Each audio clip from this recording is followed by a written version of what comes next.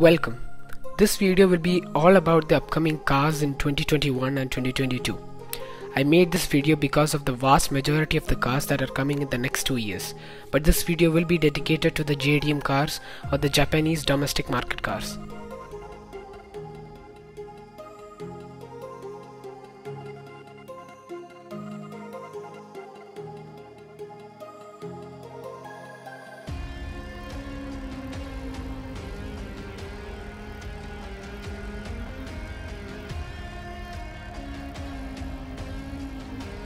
Let us start with my least favorite to my most favorite. And this list will be only for the production sure cars, not the concept cars. Starting off with the Honda S660, or for the car enthusiasts, the Baby NSX. This car is often called as a K car because it has a very small engine and weighs really less compared to today's safety standards. This car is produced by Honda for one reason, that is to give everyone who purchases the car as much fun, the racetrack and the streets as possible. It has around 660cc and which produces 70 bhp, that is enough to send the car from 0 to 60 in 9 seconds. Let us go to the next one, which is the Toyota GR Yaris.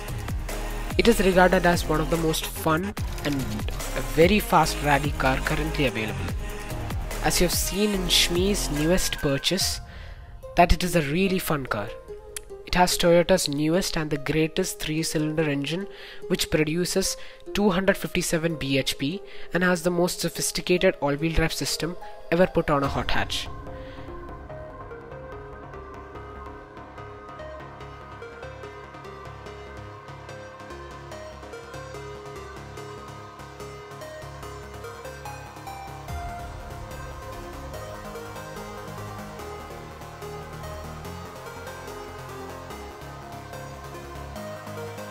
Next up, the 2022 Subaru BRZ. As we know that the Toyota and Subaru tie-up is a big success because of the Subaru BRZ and the Toyota 86. But in my case, I'm not a big fan of those cars because those cars were very underpowered and didn't have much room in the rear. But the next model year, they come back with a totally redesigned model with more power.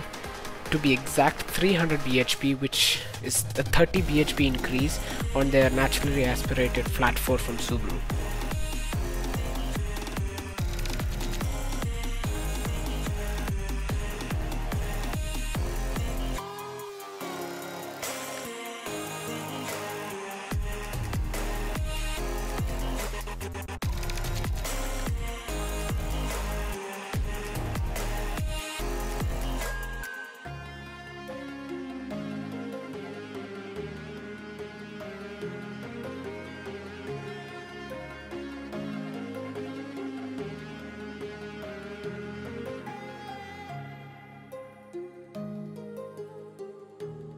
Now for the most hyped car of 2019, the Toyota GR Supra, which I am now a big fan of because of the newly upgraded engine and the slightly tweaked suspension. That is all good, but it has a big problem. In my opinion, it leaves the fact that it is another BMW with another body, and to be exact, the BMW Z4, which I hate.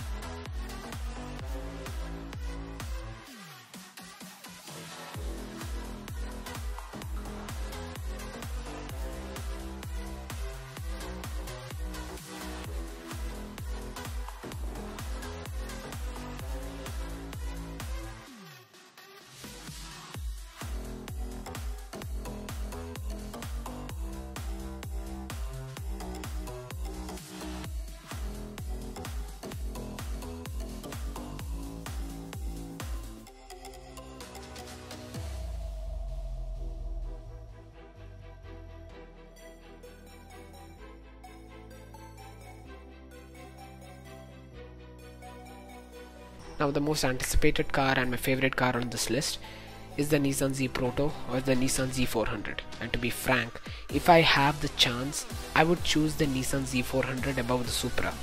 That's because the Nissan maybe will have more power or the same, but the hit points that the Nissan will be more likely to be bought is the transmission.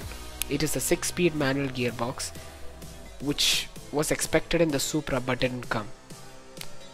So thanks for watching and please subscribe.